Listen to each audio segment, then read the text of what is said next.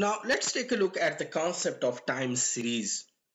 As the title suggests, it is actually the series of time.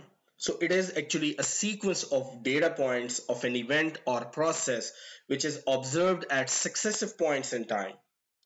Now, data points are often collected at regular intervals, though it is not necessary, and it constitutes a sequence of discrete metrics that characterize changes in the series as the time progresses.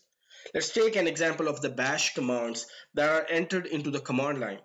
So now data points are not likely to be equally spaced in time. This means like one command is given 2 seconds before and the next command is given in 5 seconds before. So we are not concerned with the duration that is coming between two intervals, but we are considered with the event that is occurring at that particular data point.